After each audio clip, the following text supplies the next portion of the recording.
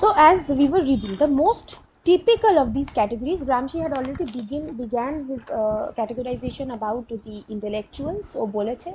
He has already said in the previous paragraph that categories of intellectuals already in existence. The most typical of these categories who are already in existence, মানে যাদেরকে আবার ওই যে organically তৈরি করতে হবে না, যেটা পলিটিক্যাল পার্টি যেটা বলছে that you need to, that a revolutionary class, that the working classes, they need to create the organic intellectuals from among them. But here Gramsci presents to us a different category of intellectuals, the intellectuals who have already been existing. One of those, he says, the most typical of these categories of the intellectuals is that of the ecclesiastics, who for a long time, for a whole phase of history which is partly characterized by this very monopoly, held a monopoly of a number of important services. Religious ideology, I explained this in the last class, that is the philosophy and science of the age, together with schools, education, morality, justice, charity, good works, etc. The category of ecclesiastics can be considered the category of intellectuals organically bound to the landed aristocracy. Eta keno I'm saying it had equal status juridically with the aristocracy, with which it shared the exercise of feudal ownership of land and the use of state privileges connected with property. But the monopoly held by the ecclesiastics in the superstructural field was not exercised without a struggle or without limitations, and hence there took place the birth in various forms to be gone into and studied concretely of other categories favored and enabled to expand by the growing strength of the central power of the monarch right up to absolutism. So Gramsci is saying that the ecclesiastics who held some solid monopoly over the superstructural field, that is the world of the culture কিরকম ভাবে religion generate করে, this I have already discussed. That was a part of the explanation of religious ideology. So the ecclesiastics, they had a monopoly over the superstructural field, but Gramsci says that this was not without any conflict. It was not that the ecclesiastics had monopoly over the superstructural field, over the world of production, without any struggle, without any conflict, or without any challenges. There were challenges which Gramsci says that as a result of this challenge, as a result of the conflict that existed between the class of the ecclesiastics and the other rising classes, was in various forms favored and enabled to expand the growing strength of the monarch. So the other classes who were challenging the ecclesiastics, they were more or less supported by the kings and the queens, by the monarchy, because the ecclesiastics, they belong to the sphere of religion, the church, and the monarch and his supporters, they belong to the sphere of royalty.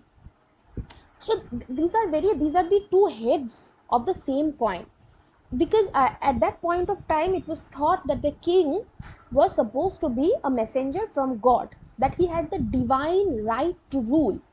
I think you have heard of this phrase, the divine right to rule, that the king used to have. It was thought so back in the 17th century, back in the 16th century,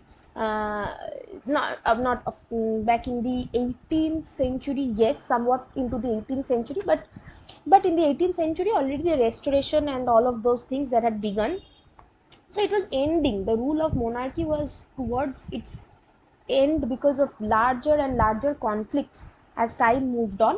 But before that, if we start our reading of history of literature from the 1300s, we will find that there have been the divine right to rule, which was believed that the kings and the queens had, the monarch had.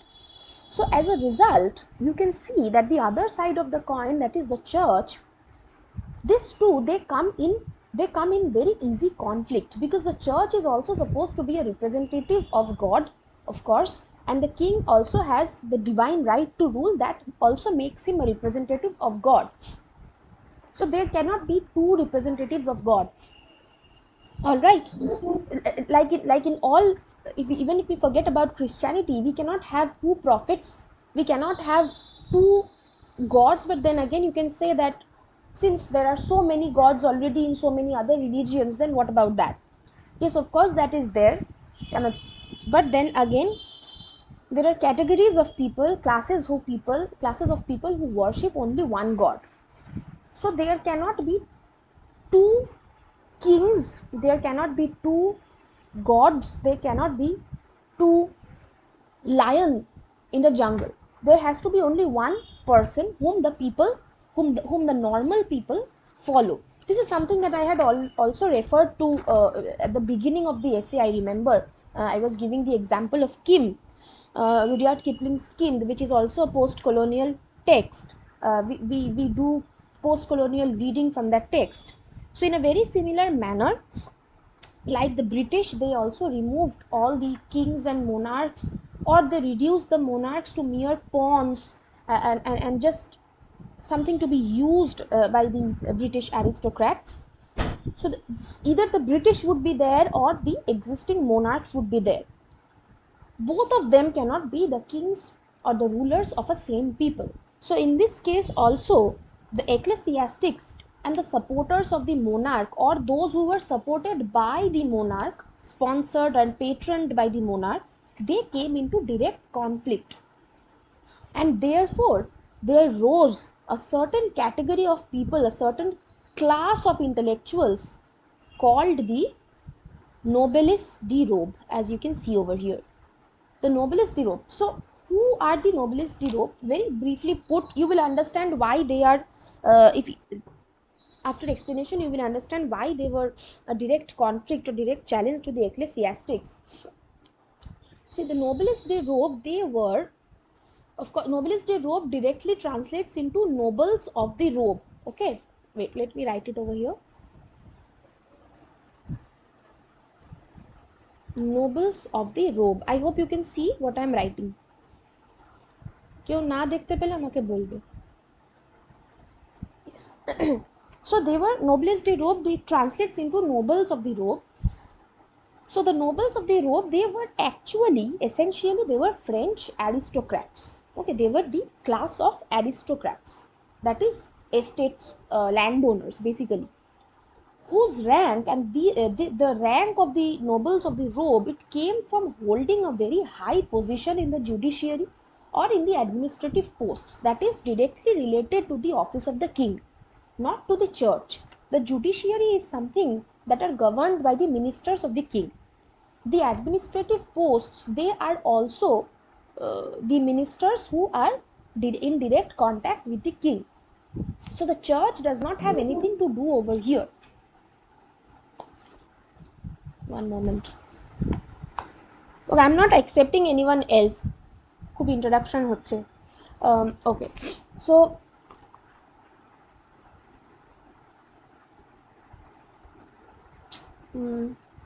yes. So they were the aristocrats, and they got their rank from holding certain judicial or administrative posts. And as a rule, these positions, that is the designations that they held, they did not give themselves, give themselves the title of nobility, such as a baron or a viscount, but they were almost always attached to a specific function, that is, that the nobles de robe, or the nobles of the robe, this category of intellectuals, this category of people, this class of people, they got their rank, that is, they were called the nobles, quote unquote nobles, because of the functions that they had. That is the function of an administrator, the function of a judge, perhaps of a lawyer, perhaps. So this function, it gave them their nobility. But they were not the nobles such as the ecclesiastics, like like a baron is a class of ecclesiastic, like a viscount, viscount, proper pronunciation viscount hoy, like a viscount is not is someone who is related to the church and gets his position and title, that is the noble, the title of the noble, from that association, that is association with the church.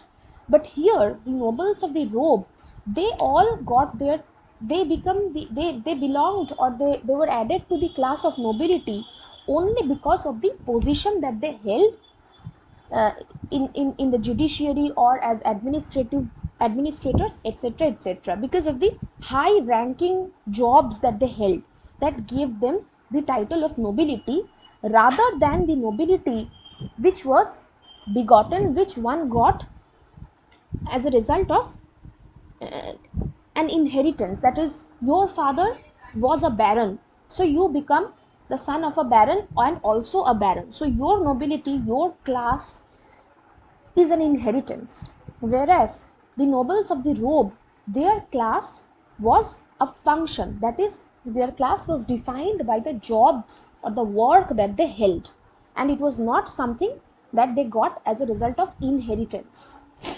Apatato, have you understood up till now? Many nobles of the robe, why am I saying that their nobility they got as a result of their rank, and the ecclesiastics who got their nobility as a result of inheritance?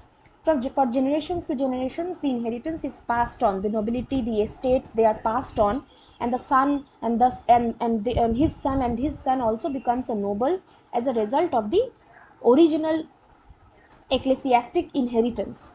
Whereas the noble of the robe, that was a nobility which arose as a result of the jobs that one did, job of a judiciary, job of a judge, perhaps of a high ranking administrator, like that. So up till now I hope it is clear. Karun na thakle just stop me and ask me. So what was the conflict then that existed over there? What was the conflict then that existed? Corruption ঢুকে গেল এই ক্লাসটার মধ্যে। The corruption that existed within the church, that is, as I said, that the church that was the ecclesiastics, they started selling absolution, that is আমি মনে হয় আমি বলেছিলাম এটা, মানে in the religion, if there is a process called the tradition of the Eucharist, that is, if you confess, then it is believed, if you confess to a priest, then the priest has the power, or the priest has the means to absolve you or to remove your sins, that is, you become sin free if you confess, that is a rule. So these officials, the priests, they started selling this power, that is, if you had money and if you gave it to the priest, then the priest will accept your confession and it will absolve you, he will absolve you of all your sins, and if you do not have a money, then you will die a sinner. So now in the 21st century, with rational minds and educated minds, we know that this is not something that is very much logical and very much rational. Okay, but at that point of time, belief and faith was a very big deal. Faith in the Christian tradition, faith in the Christian myth. There was blind faith because the church used to rule the society. And here we see that there is a new class rising up against the officials of the church. So the conflict existed because of the very fact that the nobles of the robe, this nobility was not hereditary. So if I am a noble of the robe of the 17th century France or of the 18th century France, then my son will not have the same position which the ecclesiastics and their sons have are enjoying for the past century, perhaps for past few decades perhaps. But I, as a noble of the robe, I do not have the right to transfer my function or my office to my son, daughter to my son.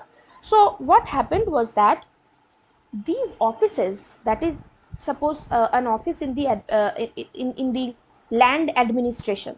Suppose there is an office of the of a lawyer open, or of a judge open. So what the king started to do, was that the king started selling these offices. So if you are coming up to the king with a lot of money, then the king will sell this office to you. And this office, this function is also a very rich office. That is, you get a lot of you get paid a lot of money for this work, for administrative works. এটা আজকের দিনেও সত্যি, মানে any administrative position pays a lot, has a high paying salary. It is a high paying job. So তখনও সেটাই হতো, administrative offices, they were highly paying and highly fruitful jobs.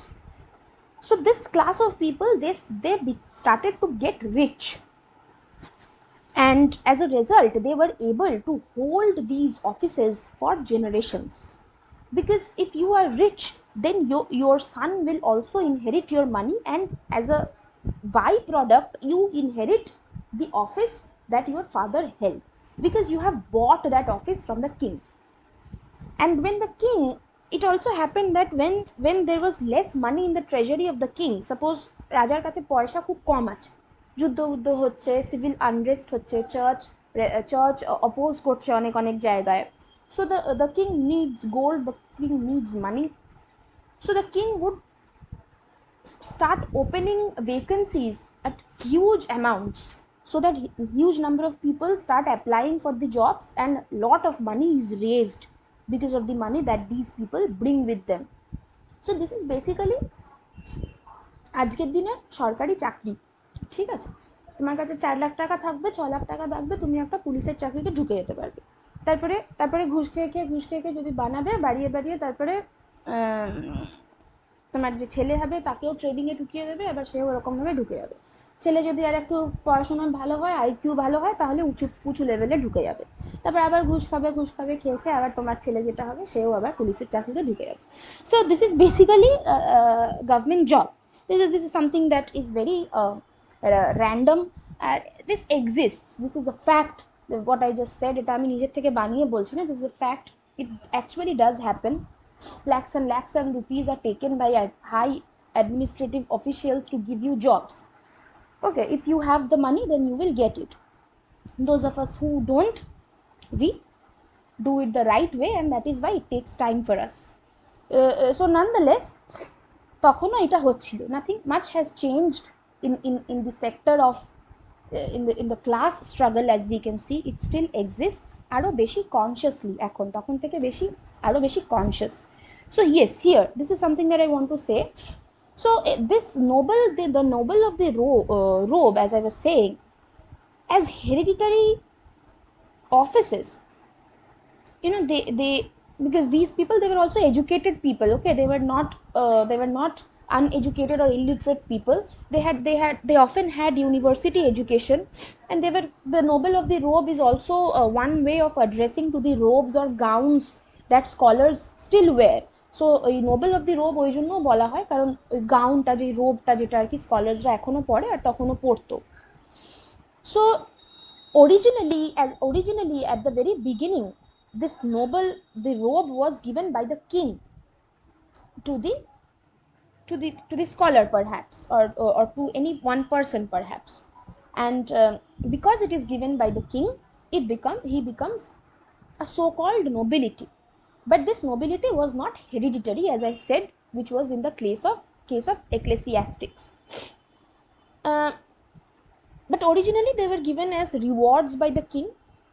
But the offices, they slowly became up for sale. As I said, they were slowly, eventually they were sold, a commodity to be bought and sold. And this practice, it became official. How did it become official? The king started a tax. The tax was called, I'm writing it down in the chat box, the tax was called pollet. So what was this tax?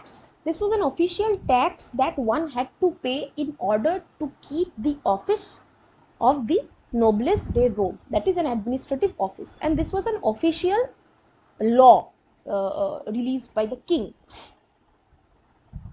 and as a result these offices also became a commodity. So if you can continue paying the tax, which was very high at that point of time, then you will continue to be a nobility. And the conflict that existed between the the nobles of the sword, there was another nobility, the class who was against the nobles of the road were the nobles of the sword. এগুলো সবকটা ক্যাপিটালে থাকবে, ঠিক আছে, আমি ক্যাপিটালে লিখছি না। So novels of the sword, so these are the two classes that R in conflict. Sword কেন বলা হচ্ছে একটু বুদ্ধি করে ভাবলেই বুঝতে পারবে। সোর্ড বলা হচ্ছে to the people who got their nobility as a result of their contribution to the country. That is, they were knights, they were high ranking soldiers, they were high ranking army officials, so they were called nobles of the sword. And the nobles of the sword, they disliked the nobles of the robe because of a very common psychological reason, that the nobles of the robe, they were actually commoners, right? They were common people, they were not knights, and they were not ministers of the king, they were not high ranking army officials, they were commoners, they were common people. Whereas the nobles of the sword, they had the right to nobility, because they have held these noble positions, the position of the nobility, for years and years and years, for generations. They had the right to nobility, whereas the nobles of the robe were the commoners. And the nobles of the sword, they called the nobles of the robe soap. সাবান বলে ডাকতো কেন? Soap বলতো because these people, nobles of the sword, the who had the right to nobility, the generational noble, they thought that through the offices, through the administrative offices, the nobles of the robe, they tried to wash away their commonness, মানে সাবান দিয়ে সাধারণতা যেটা সেটাকে আর কি ধুয়ে ফেলার চেষ্টা। That is why they were referred to as soap. So this is a derogatory, this is an insult to the class.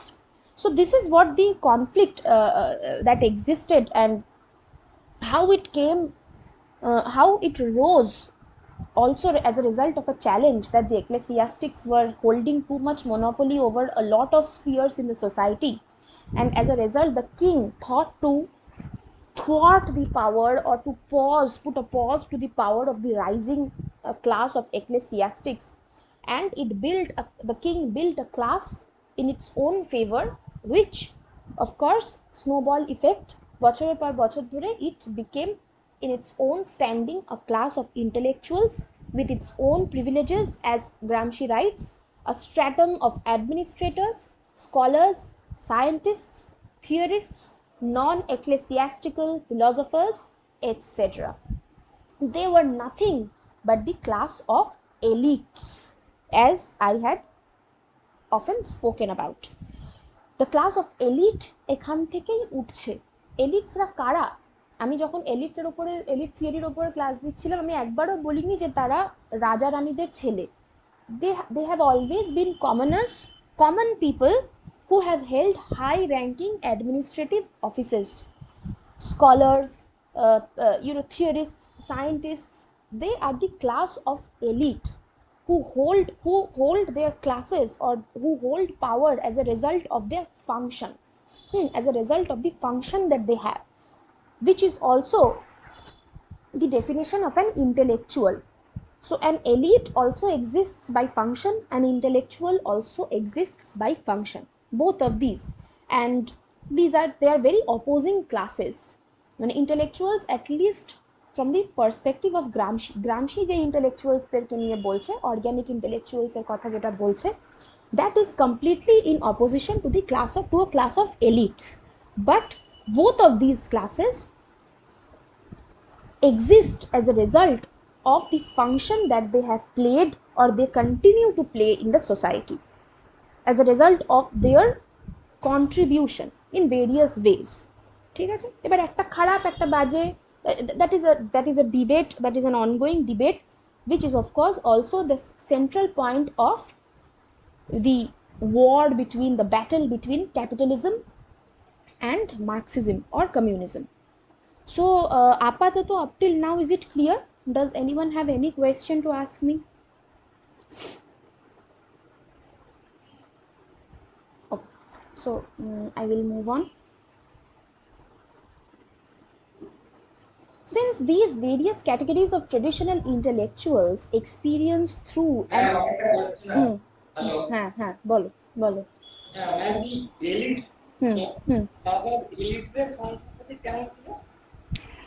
কে বলছো তুমি? দাঁড়াও, মুন মুন হালদার। আচ্ছা, তুমি এলিট দেখো, এলিটের ওপর একটা আমি একটা 1 ঘন্টার 10 মিনিটের মতন একটা ক্লাস আমি আপলোড করেছিলাম ইউটিউবে। তোমার কাছে কি ওটা অ্যাক্সেসেবল? তুমি কি অ্যাক্সেস করতে পারবে ওটা? একদম তুমি দেখবে একদম শুরুর দিকে, ইট was I think it was the second, মানে একটা ক্লাস নিয়েছিলাম আমি ইন্ট্রোডাক্টরি অ্যাবাউট দ্য ইন্টেলেকচুয়ালস, তার পরেরটাই মনে হয় আমি এলিট থিওরির ওপর একটা ক্লাস নিয়েছিলাম, তাই তো চিরদীপ? ইট ওয়াজ আ second post I think, Chirodeep বলতে পারি। হ্যাঁ, এই তুমি মুন, তুমি হ্যাঁ তুমি ওকে একটু শেয়ার করে দিও। মুন, তুমি ওটাকে দেখো, তারপরে যদি কোনো সমস্যা থাকে তাহলে তুমি ডেফিনেটলি আমাকে জিজ্ঞেস করবে, ঠিক আছে? ওখানে এলিট ক্লাসটা, এলিট থিওরিটা কী, ওদের ফাংশন, হ্যান ত্যান সব কিছু আমি ওখানে এক্সপ্লেন করেছিলাম। সো ইউ ওয়াচ দ্যাট, তারপরে যদি কোনো সমস্যা থাকে দেন you come to me, alright? ঠিক আছে, ওকে। So I am continuing. So since these various categories of traditional intellectuals experience through an spirit they corpse, a spirit মানে তোমার ওই the spirit of the group, okay, the spirit as a class আর কি, যেটাকে ধরা হচ্ছে, they had a class consciousness, এটাকেই হলো class consciousness, যেটা আর কি তোমার as the nobles of the robe, as the function of the office, or as the office, they were sold continuously and it passed from father to son and to his son. There was a growing class consciousness, and sorry, so this is what the spirit de corps is about. And so Gramsci is saying that experience, since these various categories of traditional intellectuals experience through an spirit de corps their uninterrupted historical continuity and their special qualification, they thus put themselves forward as autonomous and independent of the dominant social group.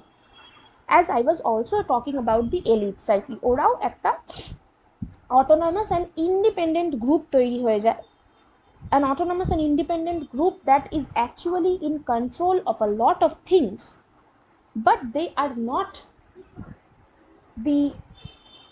not exactly the capitalists or owners of production per se.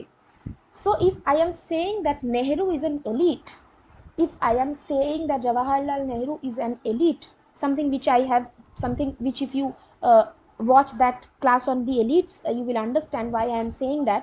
So if I am calling Nehru an elite, then Nehru was not an owner of production. Nehru did not belong to this dominant social group, as you can see. Dominant social group মানে কি? প্রথম দিকে বলেছিলাম two groups, the owners of production and the workers. Okay, these are the two groups, the capitalists and the workers. And so people who own and people who do not are elites ra. If Nehru is an elite, Nehru did not belong to either of these categories, yet he was someone who had a huge role to play in the superstructural field, that is the world of the culture, world of the history, world of historical continuity. Okay, and so that is why Gramsci is saying that they put themselves, this group of elite, they put themselves as forward as autonomous and independent of the dominant social group. And this is what Gramsci calls, just one moment, this is what Gramsci called expression of that social utopia, expression of social utopia. খুব একটা খুব দারুণ একটা phrase আর কি এই social utopia কথাটা। Utopia মানে আমরা জানি কি, anyone knows the meaning of utopia? একটা পারফেক্ট সোসাইটি যেখানে সবকিছু ঠিকঠাক অর্ডারে আছে, এরকমই তো? একদম একদম পারফেক্ট সোসাইটি। স্যার থমাস মোরের লেখা একটা novel was utopia, and that was the first time that we saw the name of the word আর কি ইউটোপিয়া কথাটা ব্যবহার হয় ওখানে।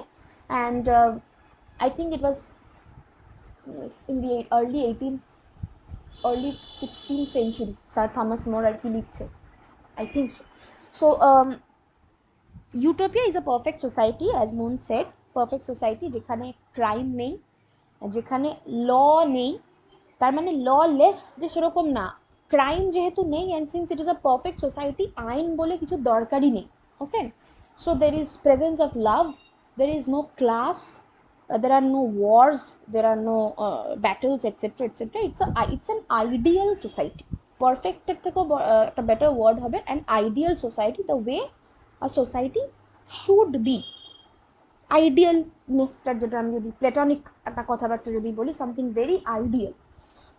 So here when Gramsci says that this is an expression of social utopia by which the intellectuals think of themselves an independent, autonomous, endowed with a character of their own, etc.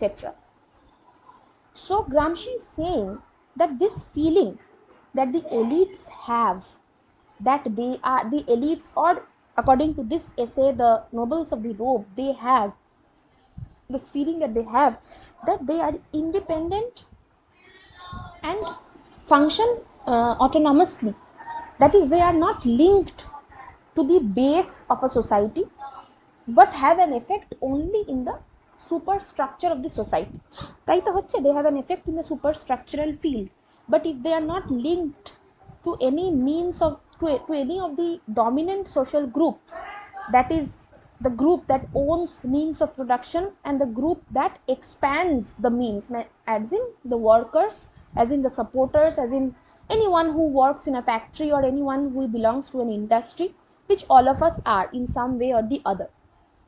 Because আমরা তো আর কি tax দিচ্ছি, তাই না? আমরা tax দিচ্ছি, আমরা আমরা আমরা আমাদের সার্ভিস দিচ্ছি, আমরা আমাদের লেবার দিচ্ছি, and as a result the factories, the industries, they R growing, they are making more products, আমরা সেলসম্যান হচ্ছি, দে আর selling more products, they R bringing in more profits, আমরা আমরা মার্কেটিয়ার্স হচ্ছি, আমরা মার্কেটিং করি, আমরা অ্যাডভার্টাইজমেন্ট মেকার্স হচ্ছি, দে আর selling more products, they R bringing in more profits. So this is something that adds to them, what we do, it adds to the cycle of capitalism, it adds to the profit of capitalism, all of our work, all of our endeavors, সব রকম ভাবেই।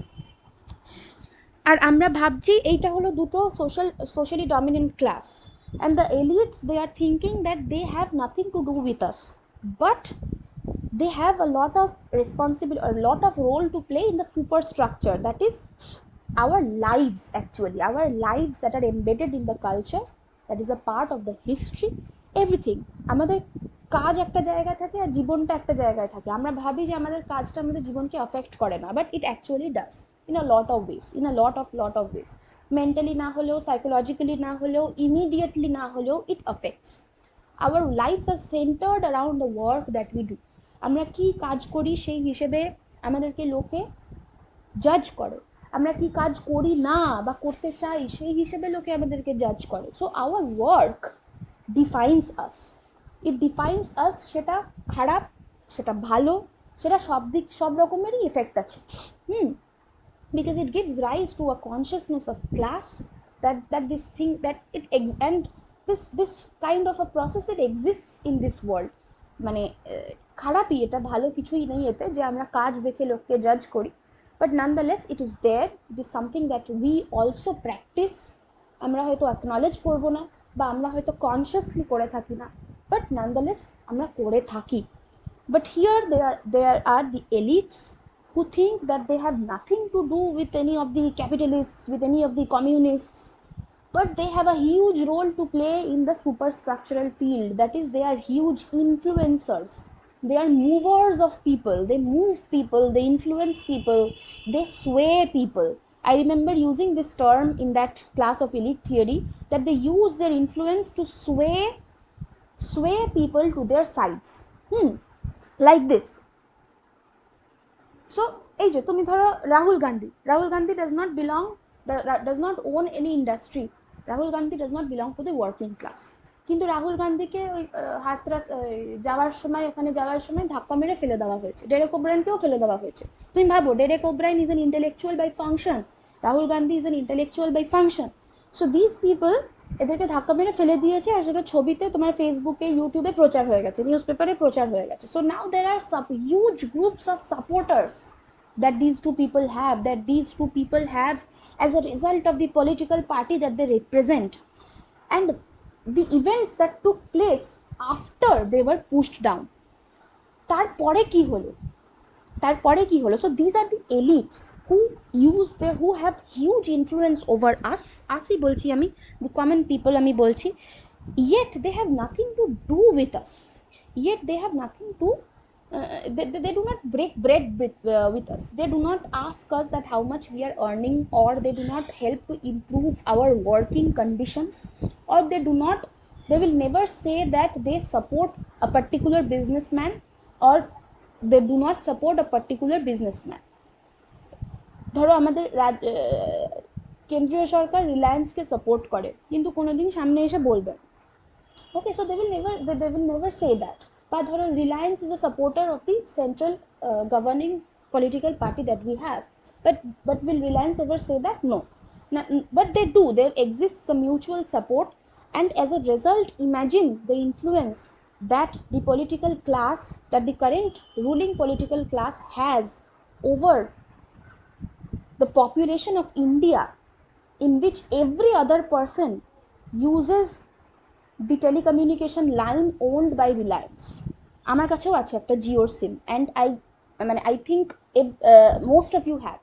So we do use it, and that industry is supported by a political elite class.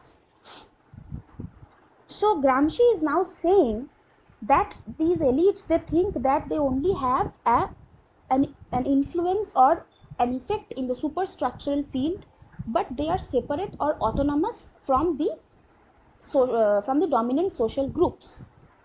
This kind of thinking, Gramsci says, is an expression of social utopia. This is an idealistic thinking that they have, and this does not exist.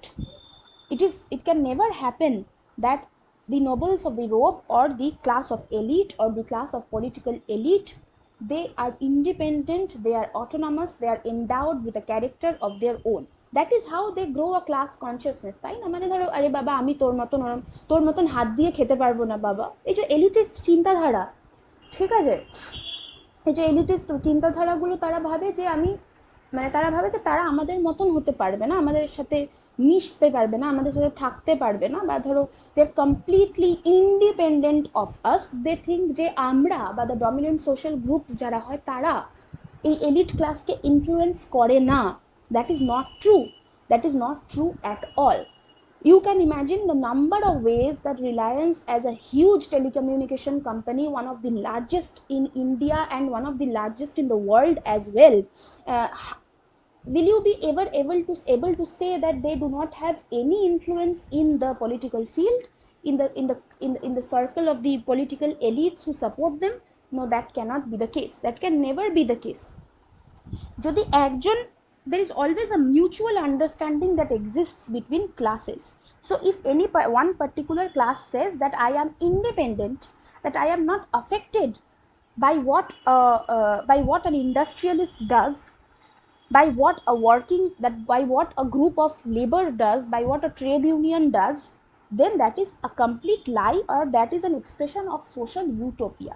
That is a utopic society in which the elites, they are enclosed within a circle which cannot be touched by anyone.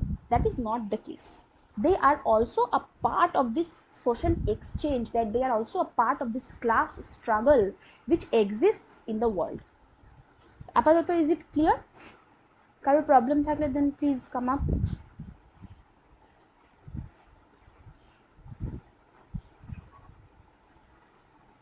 Okay, so I will continue. The most widespread error of method seems to me that of having looked for this criterion of distinction in the intrinsic nature of intellectual activities rather than in the ensemble of system of relations in which these activities and therefore the intellectual groups who personify them have their place within the general complex of social relations. Just one moment.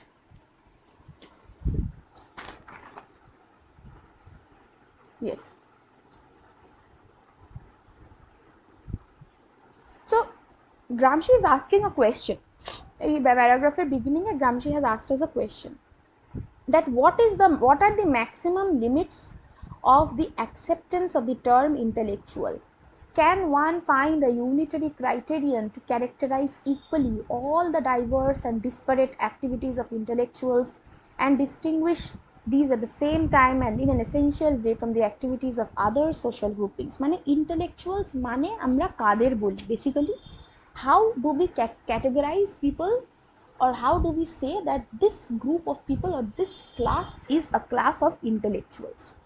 Then Gramsci says that the most widespread error of method, and usually the method that we use to categorize a class as intellectuals, Gramsci says, is that the most widespread error is that of having looked for this criterion of distinction in the intrinsic nature of intellectual activities rather than in an ensemble of system of relations in which these activities have their place within a general complex. Again, অনেকটা বড় সেন্টেন্সে একটা জিনিস বোঝানোর চেষ্টা করেছে, that the criteria for grouping a class of people as intellectuals should be the function that they have in the general within the general complex of social relations rather than looking for their intrinsic qualities. মানে আমি coffee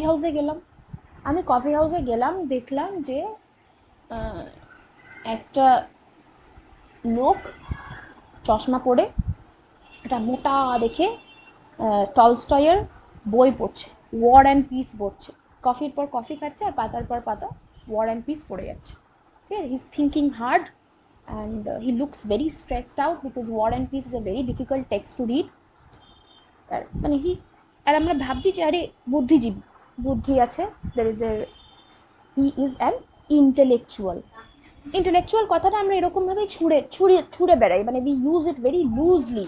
ঠিক আছে, intellectual is also a slang that we use. এই যে আমরা বাংলায় দেখবে আতেল কথাটা বলি, আতেল কথাটা it comes from the Italian word of N intellectual, of intellect. তো সেইটাকে আমরা ডেরোগেটরি ওয়েতে বলি, আমরা বলি যে আরে এত আতলামো মারিস না। What does that mean? That you so what does that mean? That we use the word very loosely. Okay, Gramsci is saying that do not look for intrinsic qualities of a person. একটা মানুষের মধ্যে তার essential qualities কি কি আছে, সে পড়াশোনায় কতটা ভালো, সে কত সুন্দর কথা বলতে পারে, সে কতটা বচন কুশল, সে কতটা ভালো লিখতে পারে, টলস্টয় পড়ছে কিনা গ্রামশি পড়ছে, শেক্সপিয়ার পড়ছে কিনা এলিয়ট পড়ছে, অমর্ত্য সেন পড়ছে কিনা তোমার ওইদিকে ফুকো পড়ছে, এইসব দেখে মানে একটা মানুষের ইন্ট্রিনসিক নেচার বা চরিত্র দেখে তাকে ইন্টেলেকচুয়াল বলা যায় বা বলা যায় না, এইটা ডিসাইড করলে হবে না। আমরা তাকে ইন্টেলেকচুয়াল তখনই বলবো যখন he or she will have an intellectual function to play within the general complex of social relations. And that is why he will say in the next page this very fine line that he uses. He says that all men are intellectuals, one could therefore say, but not all men have in the society the function of intellectuals. So an intellectual is only by function. So, and that is why Gramsci also says that a journalist and a teacher is one of the finest examples of a functionary intellectual. কারণ একটা journalist, his work of a journalist involves being actively present in the society.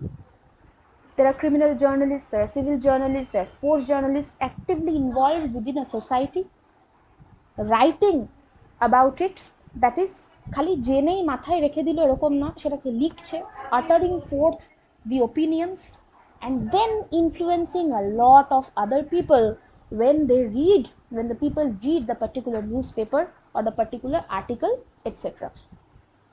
Similar case for the teacher. A teacher reads, learns, and then distributes that knowledge, the process after which there will be other people who will have known, who will have learned the same thing as a teacher. Therefore Gramsci আর কি জার্নালিস্টের এদের এদের এই দুটো ক্লাসের এক্সাম্পলটা দিচ্ছে। therefore intellectual, therefore he says that all men are intellectuals, one could therefore say সবার intrinsic কোয়ালিটিতে intellect থাকতেই পারে। Intellect is nothing. ইন্টেলেক্ট মানে কি, ইন্টেলেকচুয়াল কথাটা যে আমরা ইউজ করি, ইন্টেলেক্ট মানে হলো decision making capability. intellect is that capability in your mind which aids you to take decisions, to take sound logical decisions. তো গ্রামসি বলছে all men are intellectuals, one could therefore say, one could say, but not all men have in society the function of the intellectual. That is, you use that intellect in your work in order to transfer that intellect to others. That is who are truly intellectuals according to Gramsci. আর আমরা যে formation of the intellectuals পড়ছি, for us also we are also reading the formation of this type of intellectuals. And of course Gramsci categorize বলছে, মানে elite intellectuals এর কথা বলছে, ওই nobles of the robe এর কথা বলছে, হ্যান ত্যান political class এর কথা বলছে. So he is talking about various groups or various categories of intellectual. He talks about traditional intellectuals, organic intellectuals, subalterns, etc., etc. So I will keep it till here today. পরের ক্লাসে আমার মনে হয় পরের ক্লাসে I will finish it off. I will try to finish it off.